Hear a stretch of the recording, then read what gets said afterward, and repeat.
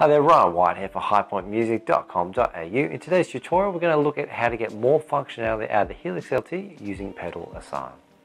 Okay, so the first thing we need to do regarding pedal assign is the first basic function.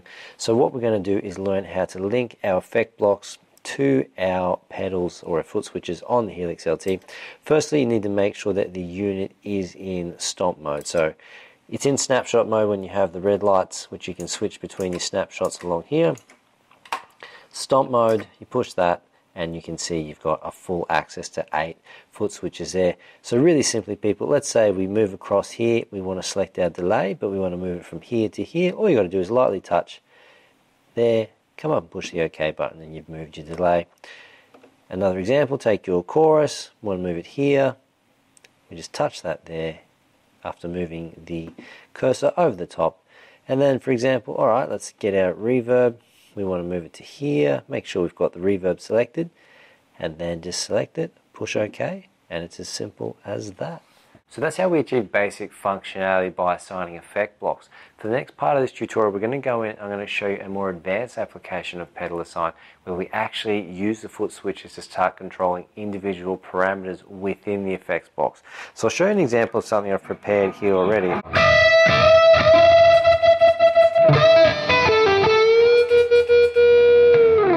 So the first step we need to do, people, is make sure that we've got the actual effect block that we want to edit selected on the screen here. Then we're going to come down and push the main menu button.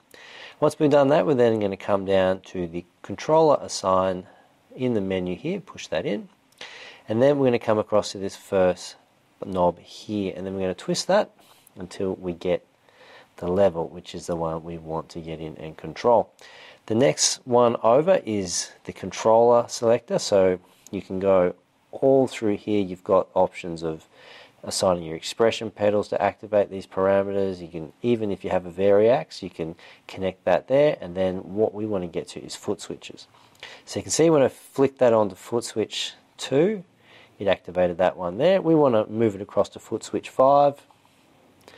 So there, that's on foot switch 5. The next one we want to make sure is we have the type, and we want to make sure that is selected to momentary in this instance. So when it's on latching, it acts as a simple off-on function. When momentary is on, when we have the button pushed in on the foot switch, that is only going to change the effect parameter with the values here for the amount of time we have our foot on that foot switch.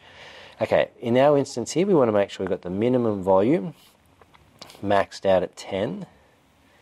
Okay, so when we don't have the foot switch engaged, we've got full volume, and then for maximum volume, we then are going to turn that down to 1, like that. So that, when we push that in there, that's going to give us our effect. So we come back to the home screen, come across, and then we can see, when we zoom in here, that when I'm pushing that in, you see the level is changing on the Screamer 808.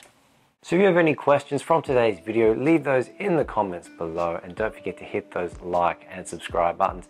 Make sure you follow the links below to check out my latest online course, which is the High Point Music Guitar Fundamentals program, which features my unique method and systems to master the fundamental skill sets of contemporary guitar to take your playing to new heights. And lastly, to become a member of the channel to directly help with the cost of outputting content like this video, please consider signing up for our Patreon account. The links for that are in the description below. My name is Ryan White. Thank you very much for watching. I'll catch you on the next video.